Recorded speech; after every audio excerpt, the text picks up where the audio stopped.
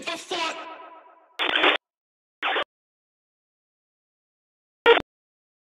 Boys and girls, what's going on? My name is Curbi. Welcome back to episode 2 of The Pattern, a series where I break down tracks, give master classes, and all things production from myself.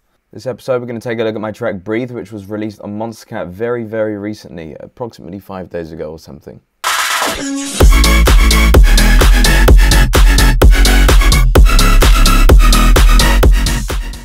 Right here we have the wonderful project, the messy project of Breathe. This is the radio edit, and then we have the extended right here. This is going to be impossible to break down and make it easy to explain with the project looking like this. So because of this, I'm going to skip to the clean project. Anyway, here we go. So this is the project in all of its organized glory. So this track here is a little bit different to what I usually do. This is more of a melodic sound, super melodic in fact. It's more in the progressive house direction, but it's not progressive house. This is more raw. I wanted to make something which I could play at festivals, and something which was going to impact in more of a feeling way rather than a bass face way, if you get what I mean. So we are going to start off by looking at how did I start this track. I started with the chords. Usually I start with the vocal, but this time around I started with the chords. Here we have the chords. I started with this.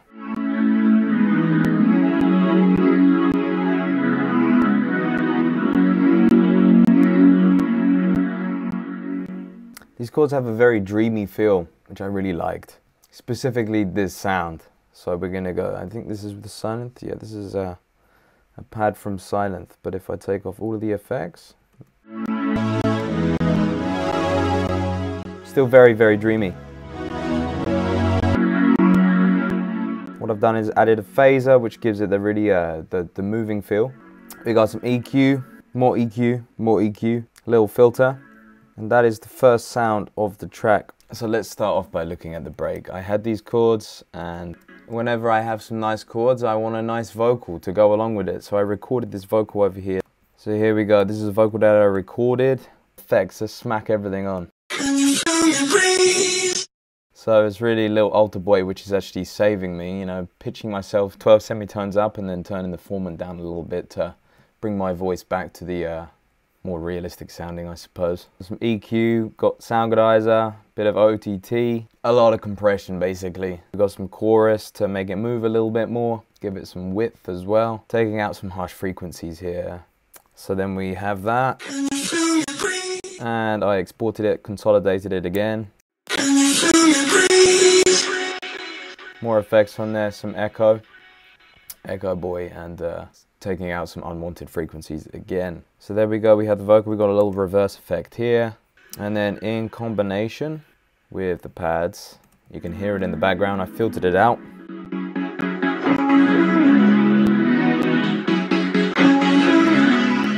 So I thought that fit really nicely. Anyway, back to the pads again. Super dreamy feel, but I wanted to give it a trippy edge as well. So I've used tremolator, and you will see within this project I use tremolator on almost everything. Take away the tremolator. Tremolo. Gotta love it. Go back down to the automations, and we can see that we are automating the cutoff, or the filter for the pad. And then we go into the second part of the break / the bridge. All I've done here is I have added a little bass sound. We have some atmospheric sounds here. We got a little impact here. We got some claps here. Some very loud claps. And actually, let's take away the pads right here. So we got a little amen break thingy. OTT and a gate. This gate brings out the transients, which I like. Makes it more snappy, poppy. And then I have this little impact effect going in on each kick to, is more of a sucking effect. So I bring back in the pads and everything again. What I've done with the pad on this section here is I've automated the filter. This actually kind of acts as a side chain.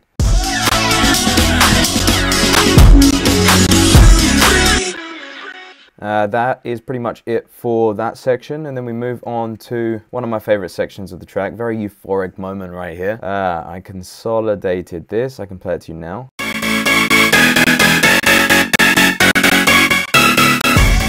So what I did, we have the chords. We have the chords here, and this is just a lot of silent presets layered. Layering, layering, layering. But the most important part out of all of this is once again the effects. Let's take away all of the effects and see what we're left with.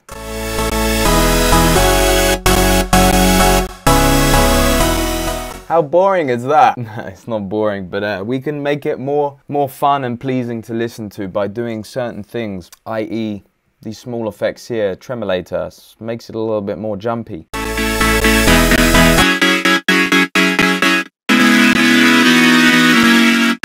Okay, that sounds terrible. Tremolator back on there, saves the day. Go for the second one as well. Second chord batch. Together we have this. So we just got tremolator on there, we got a lot of compression and distortion and EQ, the same chain as the pads. And then the second, yeah, compression. You just have to use your ears the whole time to see what sounds good. Always trust your ears. I'm all about ears. Less visual and more ears. So there we have all the chords. And then the synth melody. And then this is the synth. Kind of the same once again, yeah. Now that sounds bad. Add all of these effects, play with it. And you combine everything, all of those small things. Actually, wait, hold on. We also have a mid bass, which I forgot. Yes, all of these sounds. Take away this.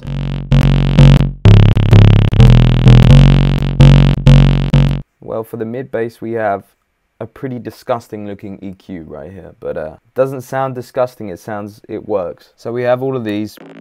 I combined them together and then consolidated it so I could play with it a little bit more, i.e. for now this was just EQ, so I was taking out the low end because I didn't want to bring everything in immediately. And there we have everything combined together. We have drums coming back in here. Once again, consolidating. So I would have originally used the one shot itself, the one shot hi-hat, and put that out onto the playlist, then consolidated it. So then I could do my thing with it. Automated the panning over here using an LFO, which you can see right here. Okay, so now moving on to the build-up. We are taking away elements which we originally had here. So now it comes in less extreme with the synths and chords. I've taken it out, I've just got the chords here. And we have rises starting to come in. We got snares here. Bit of OTT on the snares. Little kick here. Shout out to Quicks. So then we are looping over here. We are looping this wonderful acapella. And then I brought the vocal back in here. Looping, looping, looping. If I take away this vocal, build-up becomes a little bit more dry.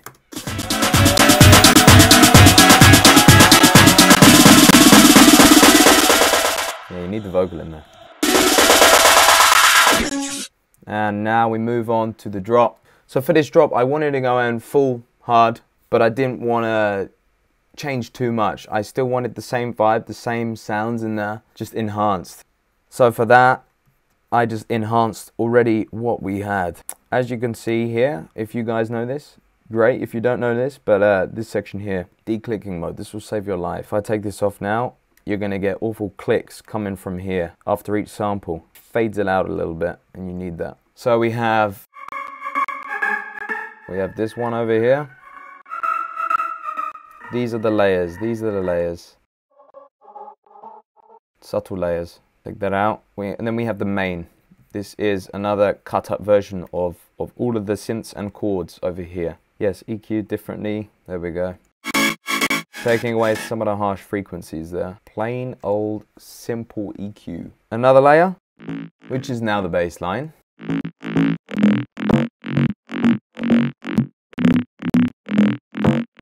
then we have the sub.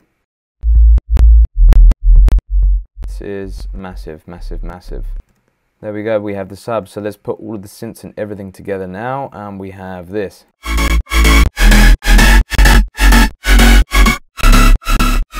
Pretty solid, but what is going to fix this, what is going to enhance this is going to be the extra things, it's going to be the drums. We need some hard-hitting drums and some stuff to enhance everything.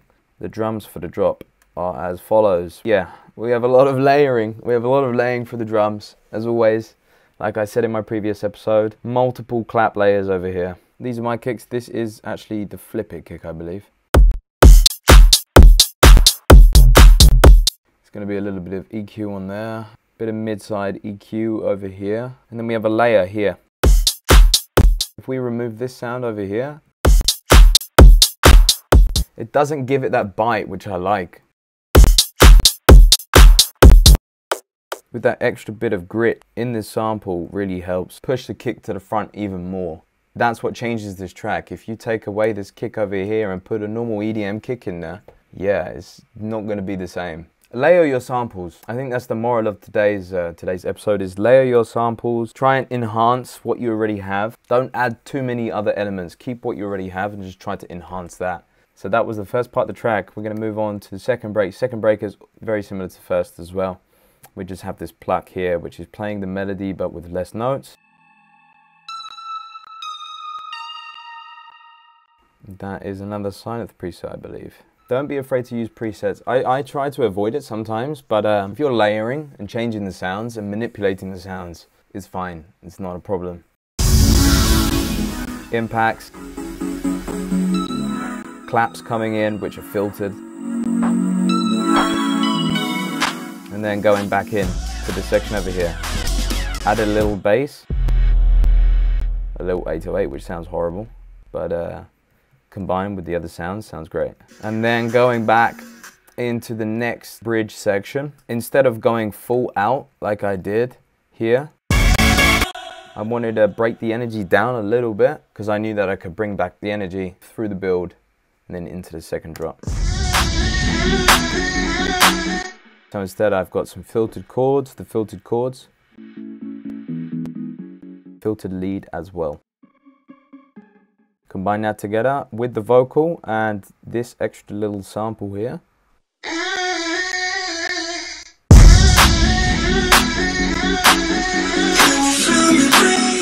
And what I like about this section as well, we have the vocal, everything is toned down a little bit. But as this vocal ends over here, you're going to hear the synth coming back in almost immediately, but still very tame.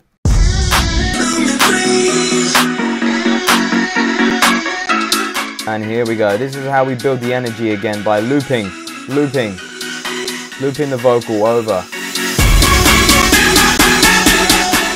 If we remove the loop of the vocal over here, the energy will not persist as much as it would. Yeah.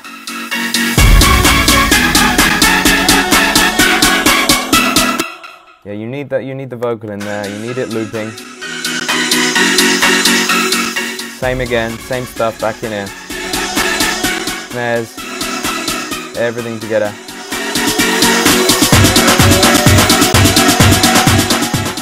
More looping. And then we come back in. And then again, for the second drop is pretty much like the first drop. We've just added, we've brought all of the hats in. All of the hats come directly in, otherwise it's pretty much the same as the first drop. Also what I did was I added my vocal cut. If I take this away now, same as the first drop, but the second drop is more full because I have this little cut in here. So that just plays throughout, and this is good because it has a lot of mid frequencies in there, which is actually missing in the drop from the main leads. There is not much mid. There aren't many mid frequencies playing as opposed to what is in this vocal. I like the frequencies in here. So combining that really gives you the full package for the second drop. It's like the finale, you know? drums.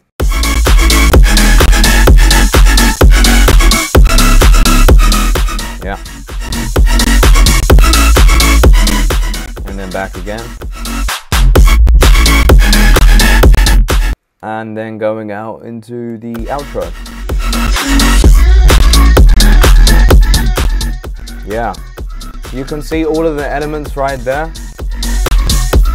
I'm not going to say simple today, I'm going to say basic. Yeah. And then we fade it out with the vocal.